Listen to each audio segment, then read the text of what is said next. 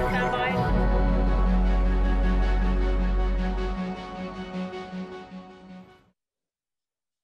How's my hair? Good. How's my hair? Oh, perfect. Okay. We're ready. We are. Welcome, everyone, to today's Cisco Chat Live. I'm Silvia Spiva, Cisco Developer Community Manager, and we always bring you all the latest news from DevNet. We want to make sure that you know the latest, and the latest is DevNet Automation Exchange. We have a great crew with us.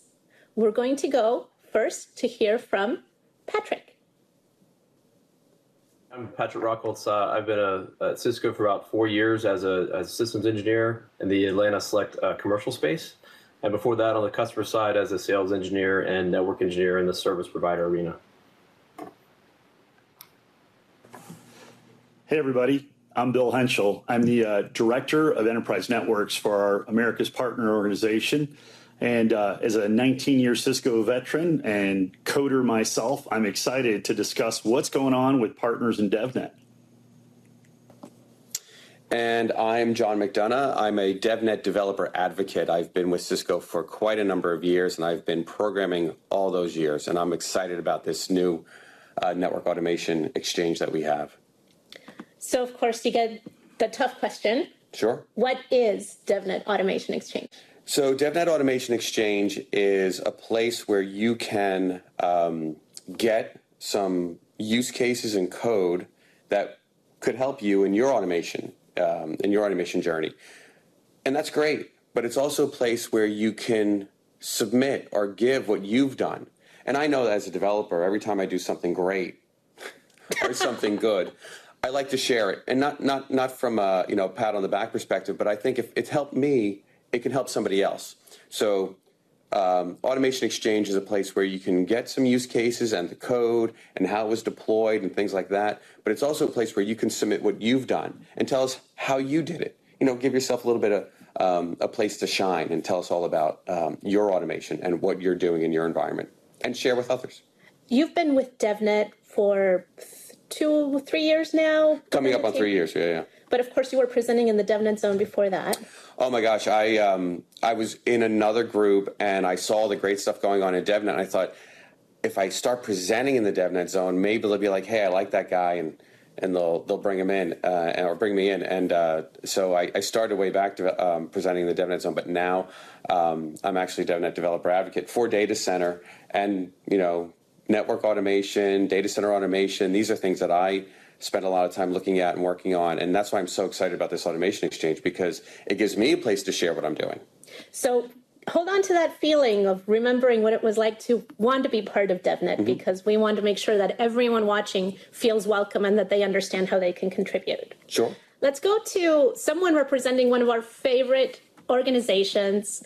Patrick, tell us about, today you're representing the Systems Engineering Organization. Who can contribute to Automation Exchange? So the really short answer is anyone. But as far in terms of our SCE leadership and how they've kind of approached this, really, especially with Chris Lunsford, and he has really been an advocate for this and really helped our engineering team kind of move the needle in terms of the coding and programming fundamentals that we as SEs, as well as the community as a whole, need and desire.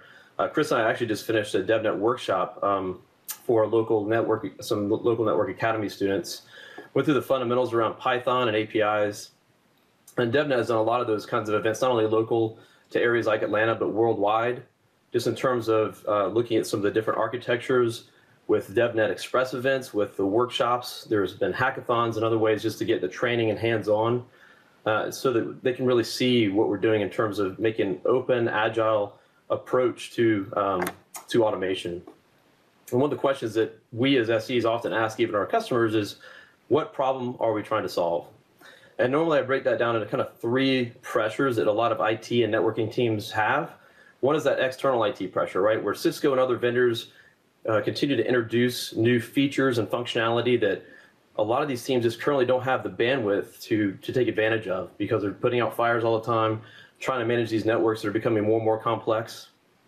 The other one is in terms of sort of this internal IT pressure, where just internally there's more and more mobile devices, more and more IoT devices that are being added to the network. Again, adding to that complexity as well as security. concerns.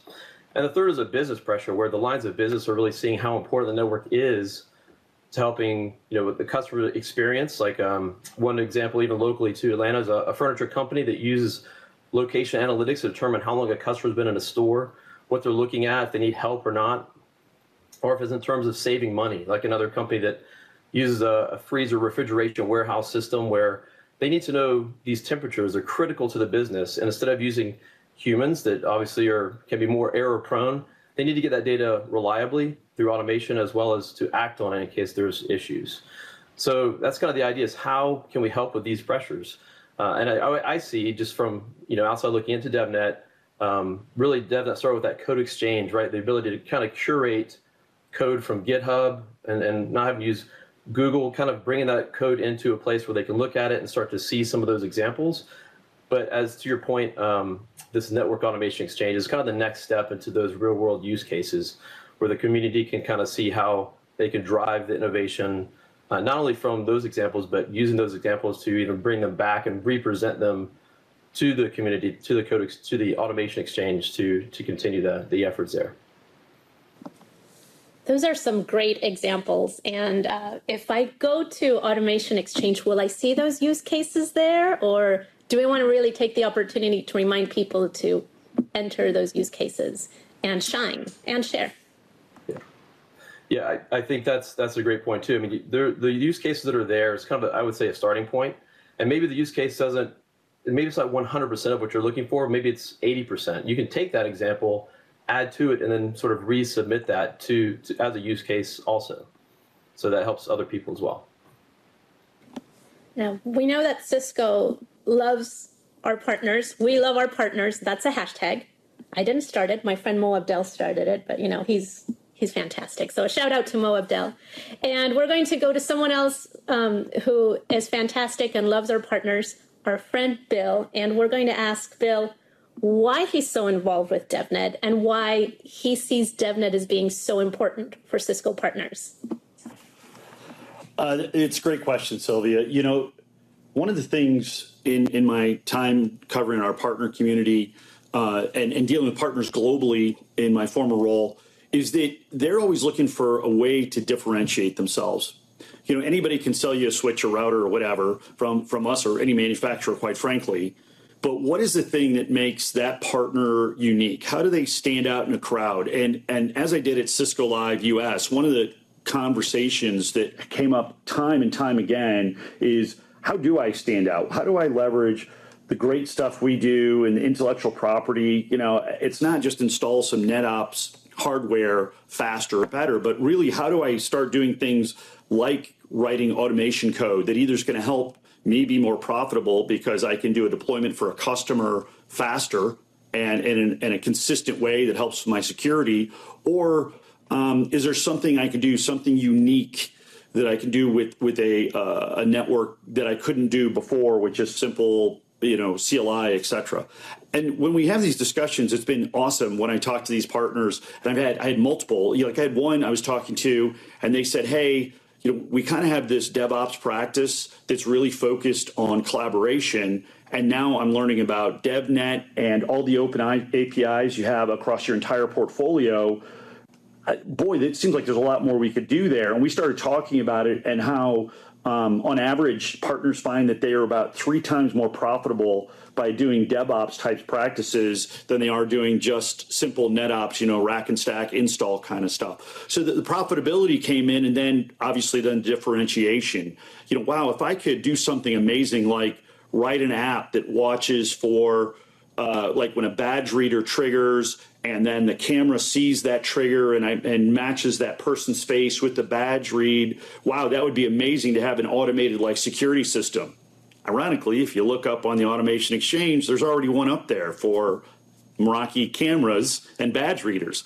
So I was like, wow, that was funny. They were just talking about it, and now I see someone's already uploaded that example, and that's just one idea. So things like that, now you can really differentiate and leverage the network in new, unique ways that allow you as a partner to say, hey, you want to come work with me, partner ABC, because I have this capability and context.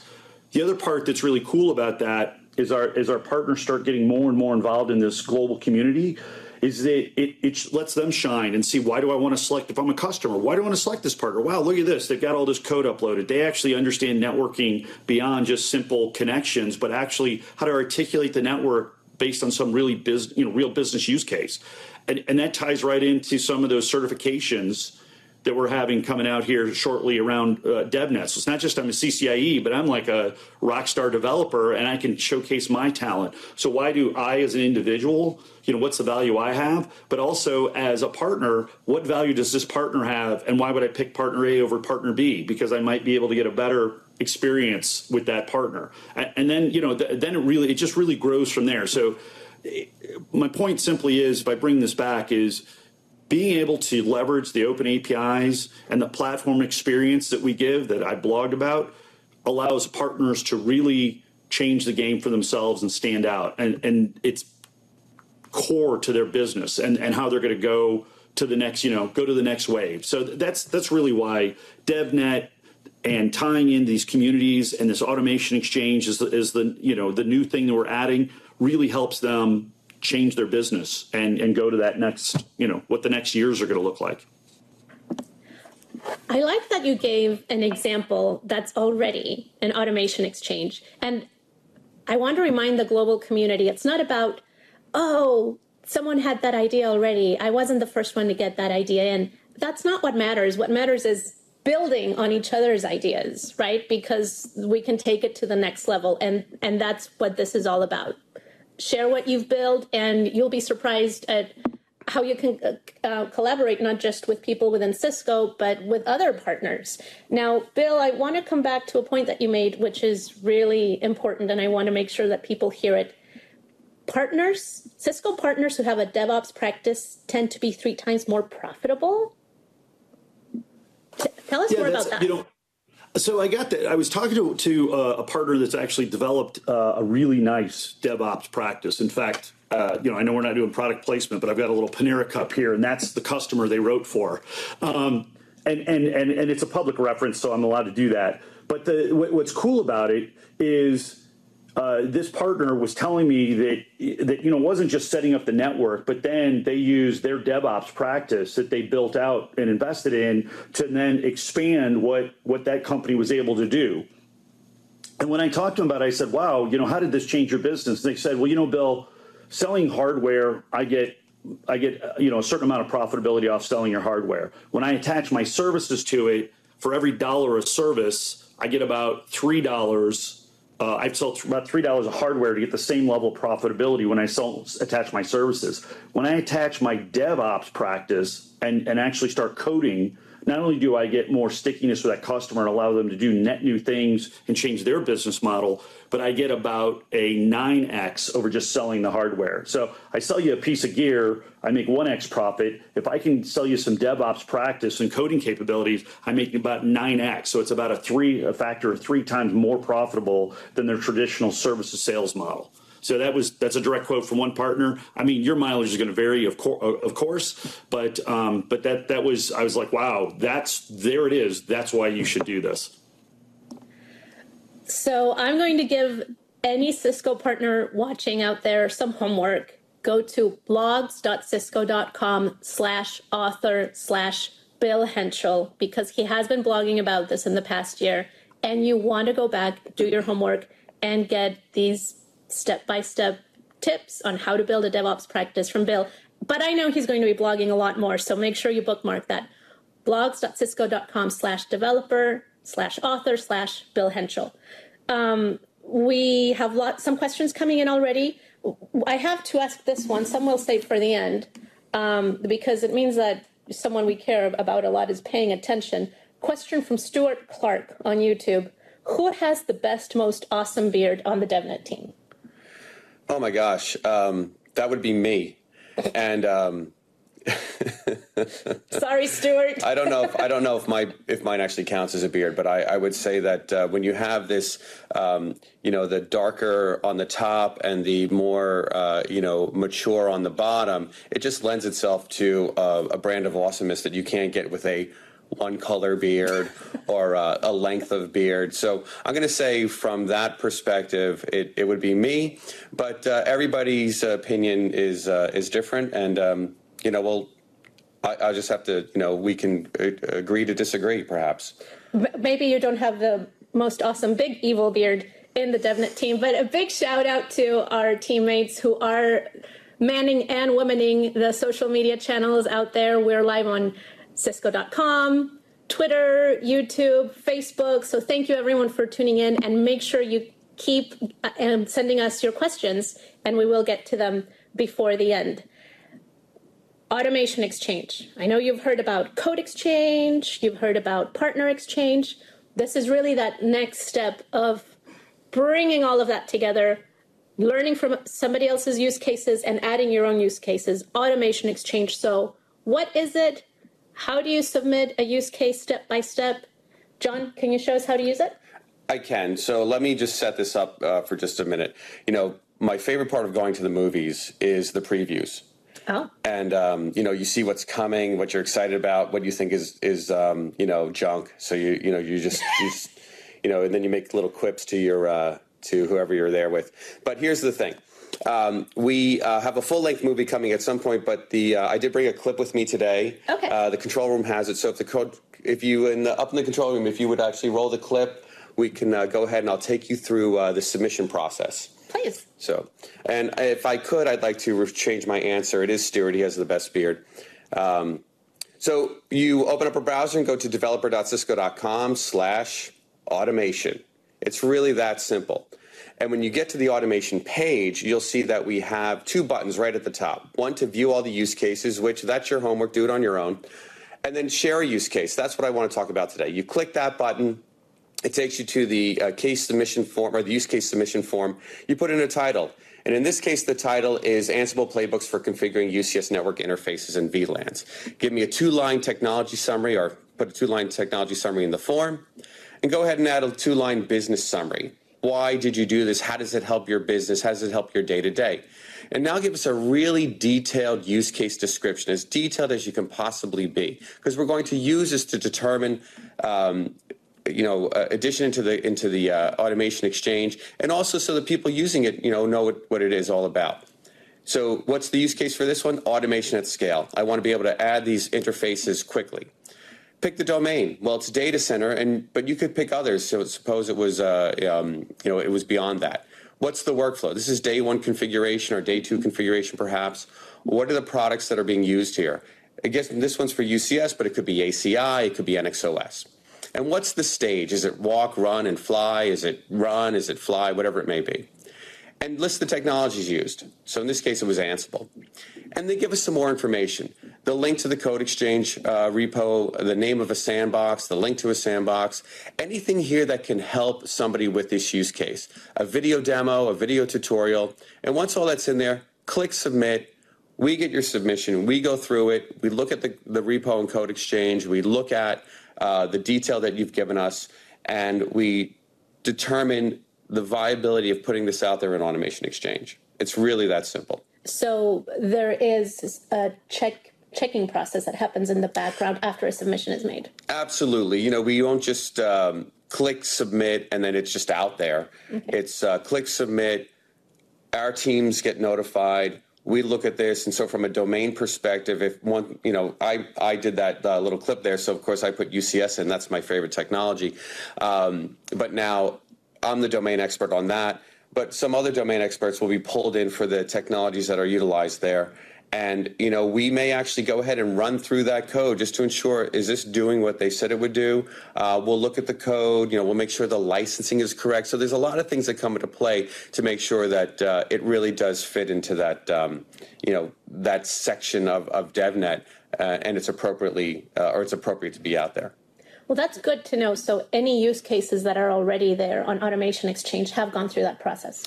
Any use cases that are out there, we went over, we looked at code, we ensured that the licensing was correct, we ensured that this was something that people could download and utilize, and the providers of that, are rest assured that, someone's using their code, but we do want to make sure that people understand when you bring something into your environment, test it first to make sure it works for you the way it should work, or you expect it to work. We do expect you to, make sure it's good for you, and follow your best practices within your environment when you apply code like that. This is super exciting because, you and I have been on the DevNet team for almost 3 years now, and we've been following DevNet like we were talking about earlier before, and we see that there are so many people that are involved and have so much to contribute. So this is an opportunity for them to submit their use cases and really get visibility for themselves, for their organization, for their company. Tell us more about walk, run, fly. What does that mean? So, of course, and just, a little bit on your last point there was that, people used to come to these events and be like, oh, I really want to be part of DevNet. I really want to do what you do. I want to get out there and talk, and I want to write a blog. And now, this is how we can bring that community in wherever you are. You may never get to go to an event because of your location, because of whatever the resources are that you have. But if you're that developer, if you're that person, and you're in that scenario where you can't make it to us, right? That doesn't mean you can't be part of us. This is how you can be part of us. This is for everybody, everywhere, globally. So, walk, run, fly. Well, we know everybody can't be as seasoned as everybody else because it takes years to get there, experience, etc. And how do you do it, right? You walk. Well, you might have crawled first, but you walk, and then you run, and then you fly. And the walking part is, let's get some data and analytics from our environments. Let's just query it. Don't do anything that might change configurations, or let's walk. Get some data and pull it out. That's the walk part. The run part is, okay, well, now I got my data, and maybe I'm going to do some coding here to let me change some configurations, right? In maybe a hands-on way. Maybe at the command line, I still run a script, but I have control over when that's running, and I can see how it kind of plays out, and it does this configuration for me based on some data that it pulled. So we're putting that walk and that run together.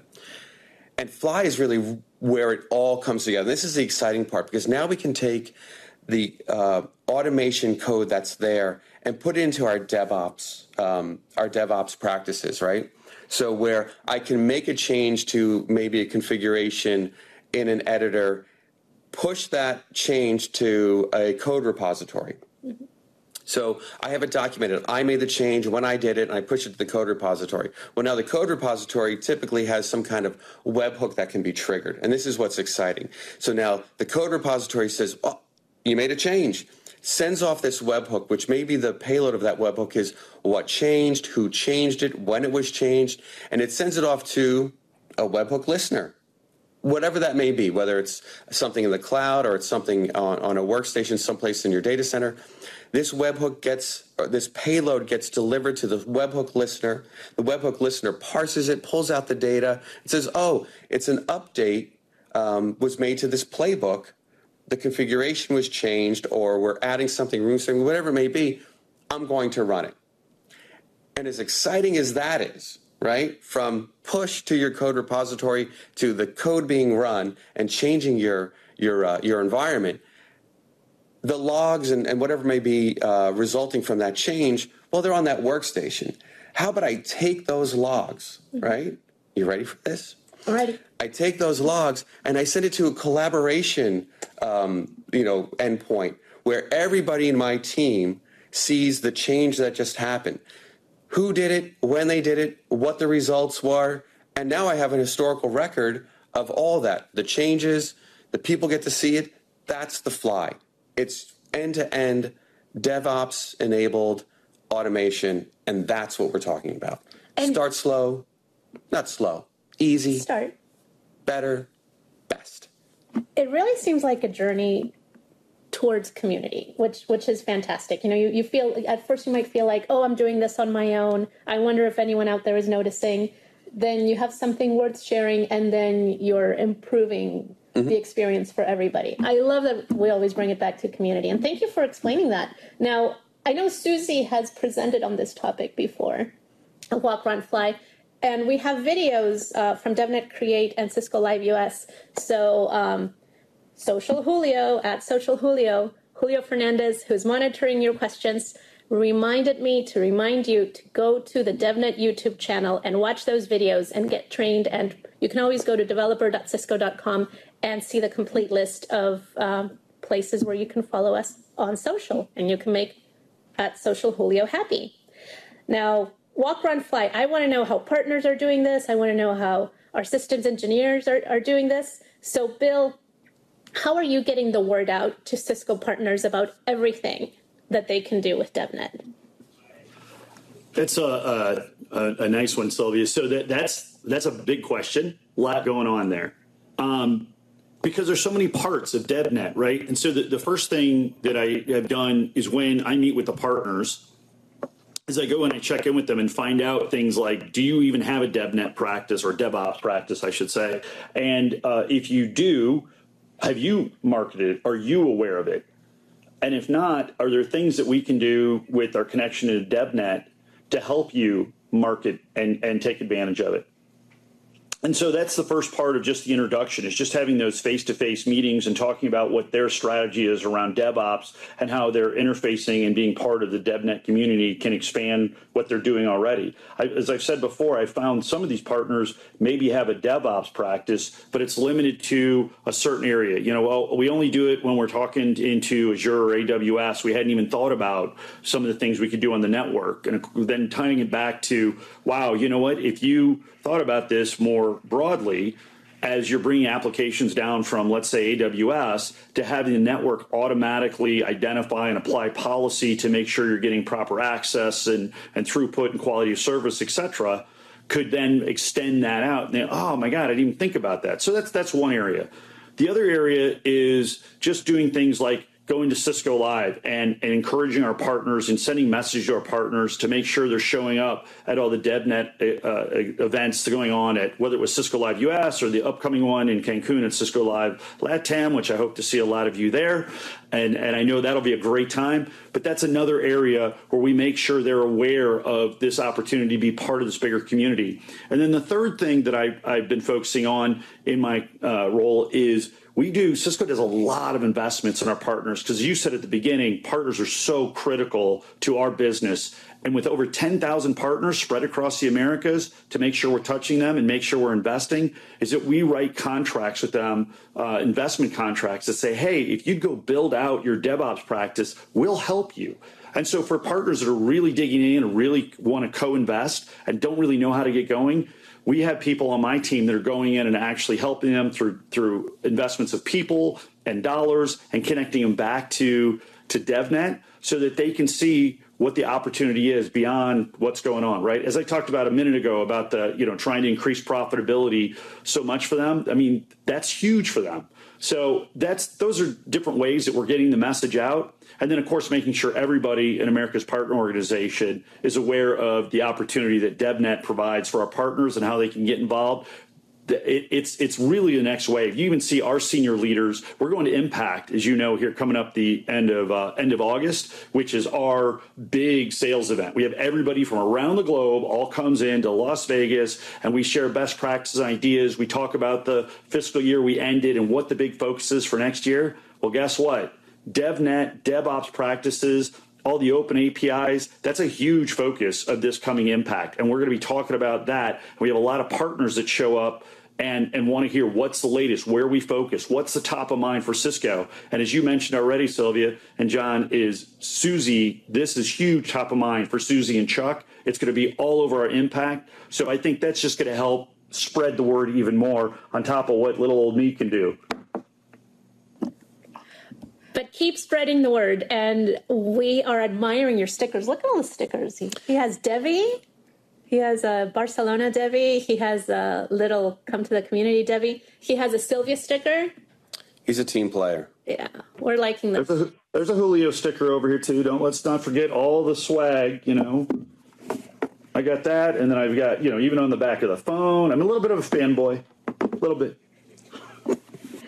Every sticker counts, and we appreciate it. We want people to, reskill themselves, to learn new skills. Now, we rely heavily on our systems engineers, so we're going to go back to Patrick and ask him, how do you and everyone in your organization make the time to learn these new skills? Because we're relying on you, But how do you stay up to date with everything that's coming at you from DevNet and from the community at large? Great question. You really do have to find the time to really, you have to make time to get these new skills. And it is, as other videos you've had kind of asked the question around developer engineer, it really is that hybrid approach to being a developer and an engineer, taking both of those skill sets and honing them, right? So you've got a lot of guys out there that are definitely heavily certified in the network realm, and bringing their software skills up to speed. They'll be a rare breed indeed, at least especially right now, and how important it's going to be to continue that path. We've said it before, so it's maybe a little cliche at this point, but definitely the developer.cisco.com page. And right there in the front, I think this was introduced right before Cisco Live San Diego, but you've got those nice little getting started. There's like 6 circles there. And the far left is at Start Now. And we talked a lot about this when we were at Cisco Live in San Diego. They kind of introduced this kind of getting started section in the DevNet zone.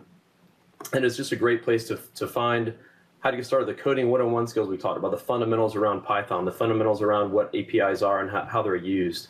You've got learning tracks there as well on that front page, where you can go in and kind of pick a path, and there's different modules within that path that can kind of help you move on depending on what architecture you want to explore. There's a video course there also presented by Hank Preston, who does another great job of just kind of building those foundations. And of course, there's the sandboxes where you can go in and basically turn up some equipment that you might need, whether it's routing devices or other collaboration devices, security.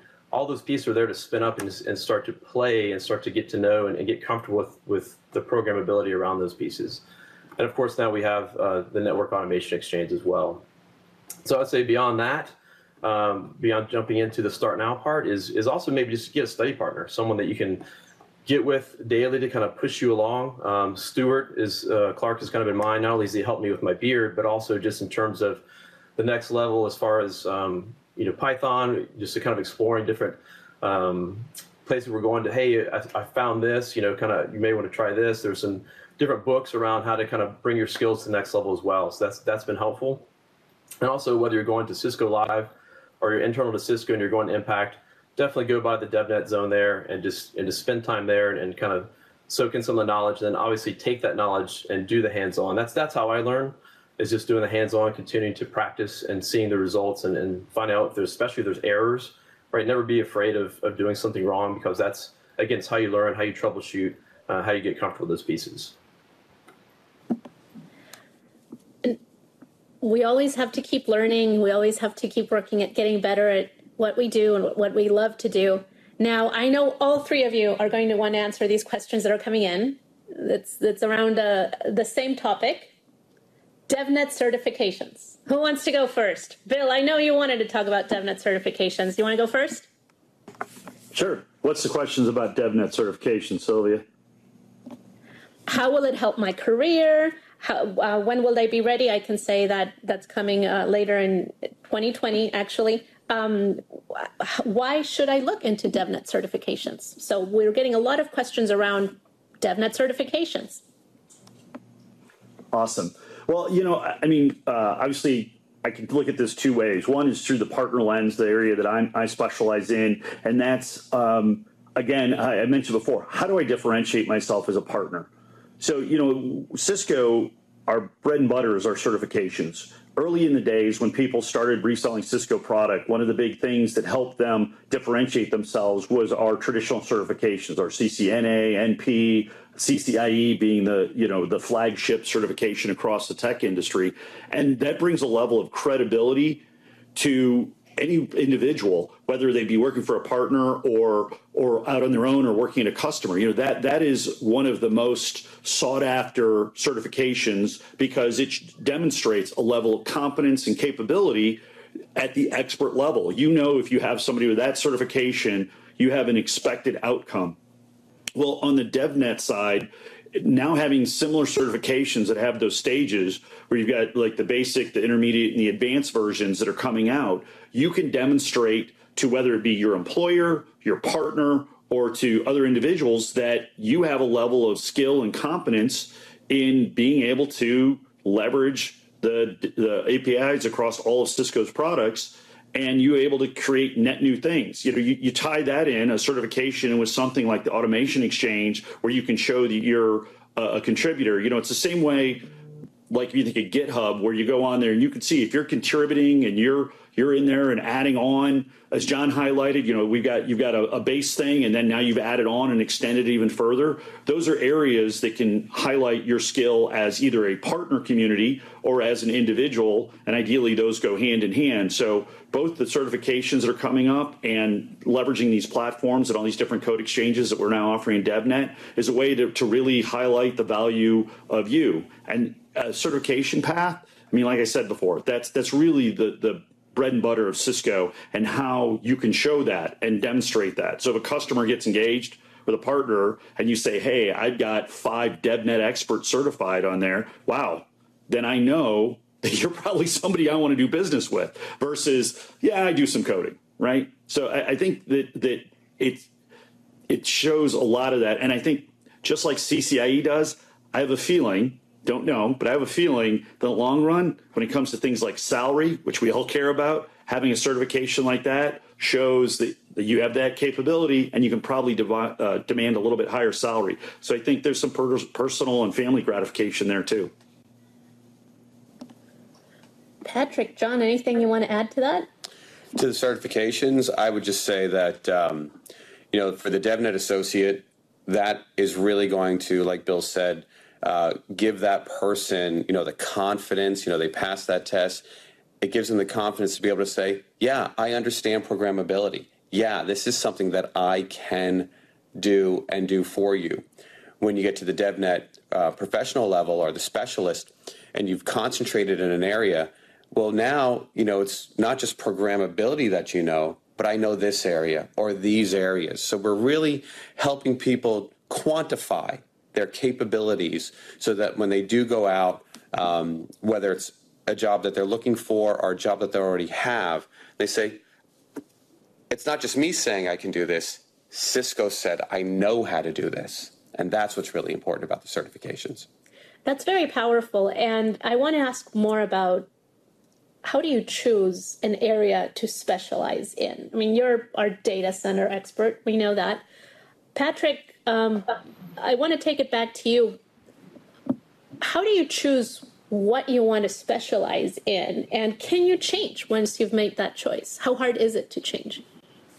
To answer the second part first, I don't think it's hard to change at all if you specialize. And what's nice about the way that the certifications are now being presented, especially from the CCNP level, right, is that you can, if you're in whatever you're doing in the IT, in your company, and you're really focused on one piece very heavily, you can go ahead and get that specialist. You can go ahead and get that CCNP around that specialty certification.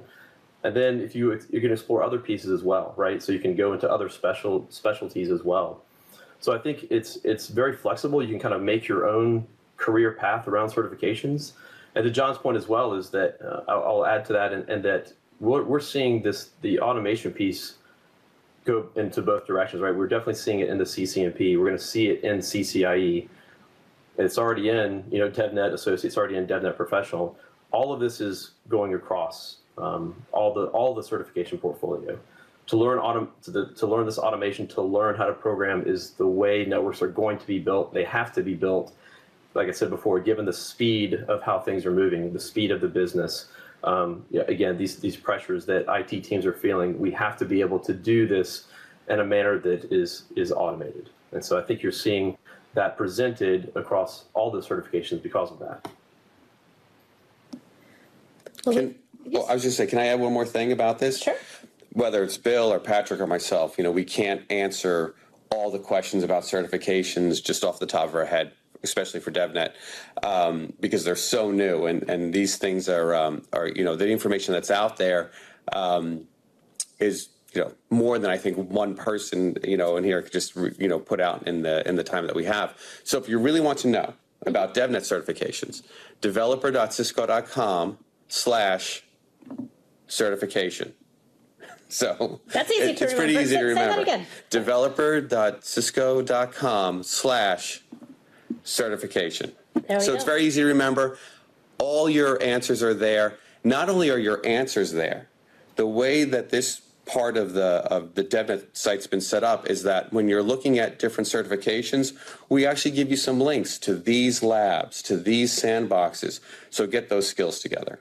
And you can start studying now if you're interested in going for your DevNet certification, which won't happen until, I believe, February of 2020. February 2020, that's correct. You can start forming your study groups, studying now, getting ready, finding people like John on Twitter to ask questions. We should probably mention Ryan Rose. If anyone's got most of the answers to the DevNet certifications, that's He's Ryan. the one. Ryan is the one, yes. At Ryan Rose. Tell them we sent you.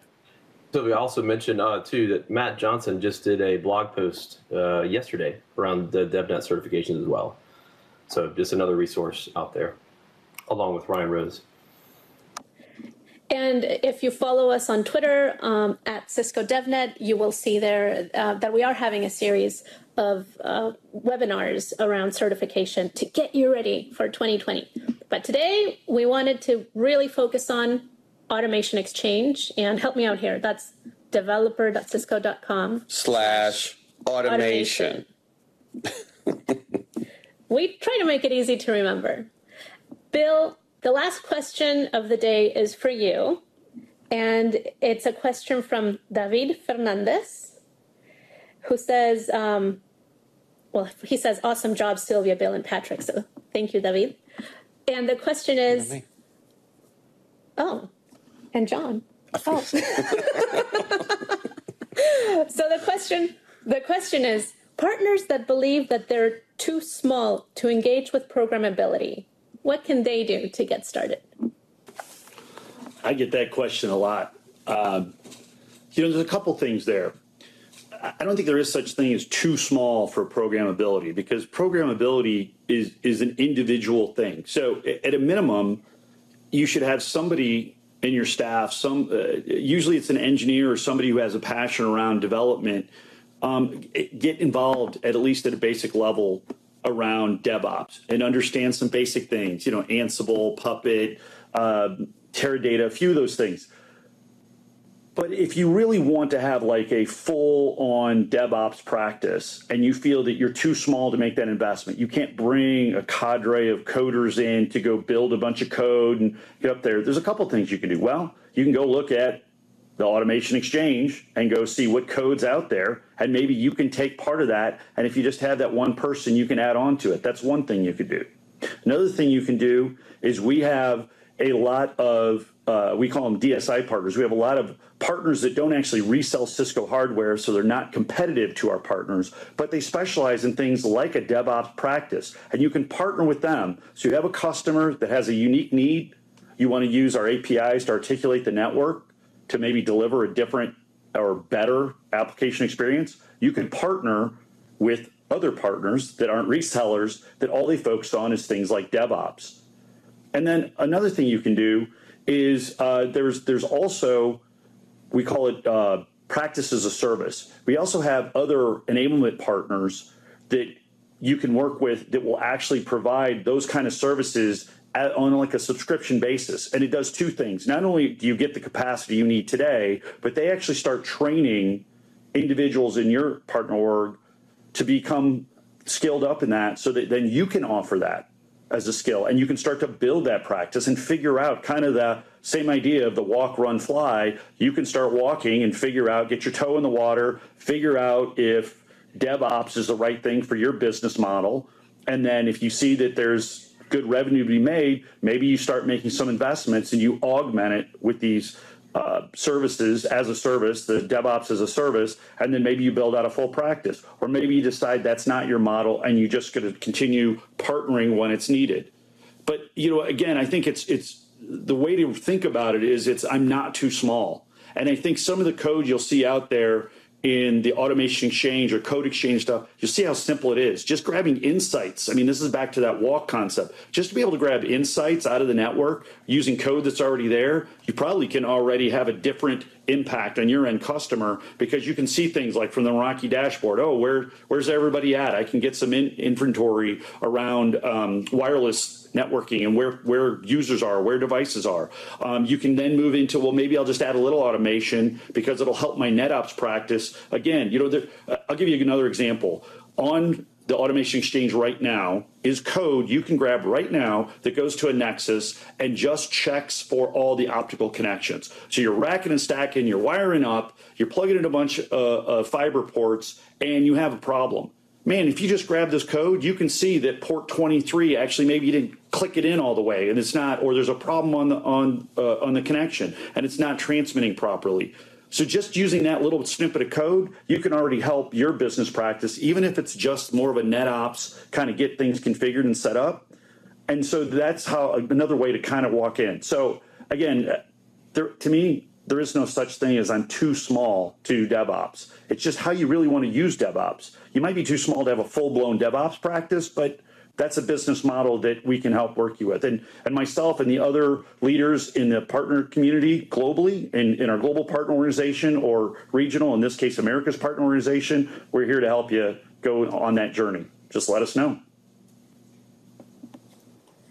It sounds like a great invitation. So if you've been following Bill, if you've been following this webcast today, you can go back, you can see what his Twitter handle is and make sure that you reach out anytime. We have very social people here. John, you wanted to add something?